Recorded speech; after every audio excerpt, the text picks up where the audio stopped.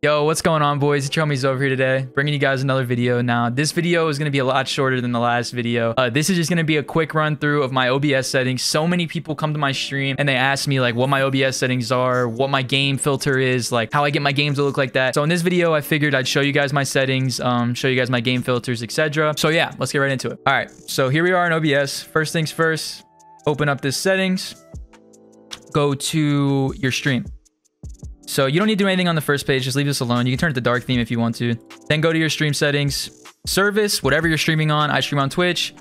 Server, I just keep it on auto, whatever. And then you're gonna want to connect to your account. So instead of putting your stream key, you guys are gonna want to connect to your account right here. When you connect to your account, you're able to add things like your activity feed or your chat and stuff like that. So connecting your account is the best method in my opinion. Once you're logged in and connected, I want you to check this right here. Ignore streaming service setting recommendations. I want you to check that right there. That's the setting that I recently found out about that absolutely changes the stream quality of your stream completely, and I'll talk about that again later. Here we are in the output setting. This is just going to be for streaming. I'm not going to cover recording because I am recording right now, and I think it would be all grayed out if I went over there, but this is going to be just for streaming.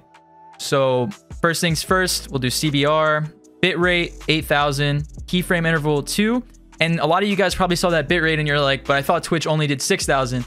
So that's what this is for. When you check this, it allows you to do higher bitrate than 6000, and in return you can do higher quality streams such as 1080p like I do.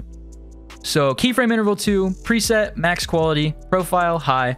I quickly also just want to state that if you're not on an i7 or in like a 20 series graphics card, these settings are probably not going to work for you. I have a streaming PC, so my streaming PC, the specs aren't anything crazy, but because I'm only streaming on it, I'm able to use these settings. It's really going to vary depending on your specs. I'll get into that a little bit more later. Preset max quality, profile high. If your GPU is a little bit lower end, you're going to want to put main for this because putting high profile, it's going to put more stress on your GPU. Cycle visual tuning checked, and max B frames too. Everything else should be. Make sure you guys have these settings. This is the most important part of it. I'm not going to cover audio because this is going to be completely different for everybody. I have a Go XLR, so my settings are not going to work for you. For my video settings, I use...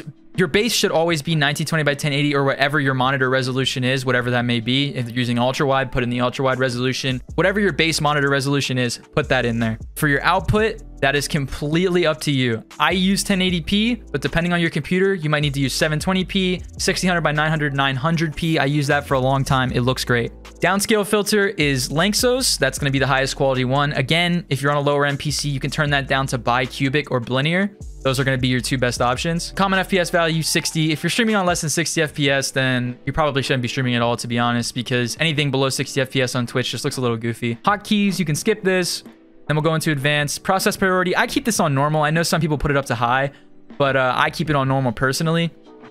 For your color range, you're going to put that on full.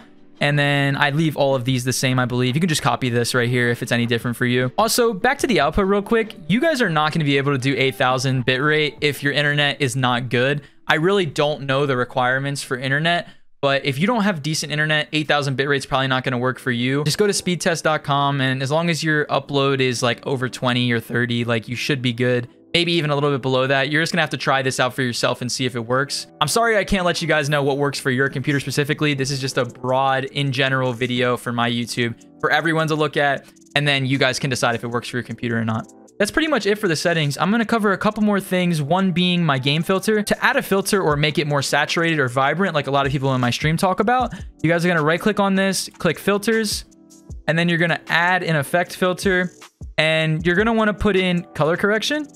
Okay, and then to make your game more saturated, you can just turn up this saturance vibrator. As you can see, too much saturation looks bad. Not enough saturation is basically black and white. So you can play around with this, do whatever you want. I normally like to keep it on like 1.2 because depending on if the person that's watching your stream has a saturation filter already on their monitor for Fortnite, your stream is going to look really bright for them. So I keep it between like 1.1 and 1.2. That's a pretty good balance for me, I would say. You can close that. Last thing, if you guys go up here and click view, you are going to be able to open up this docs tab right here. And because you connected your Twitch account to your OBS, you can open things like your chat or your activity feed, your stream information, stats, stuff like that. And these you can literally drag around. I can put this anywhere. I like to keep it over here personally because I can see the majority of my chat when I do it that way. But yeah, that pretty much covers everything, guys. Let me know if I missed anything. I can respond to your guys' questions in the comments section. Like I said, this isn't going to work on every computer, but it works on mine and it works on a lot of my friends' computers. You're going to have to mess with the settings a little bit depending on your specs. I can't help that. I'm sorry.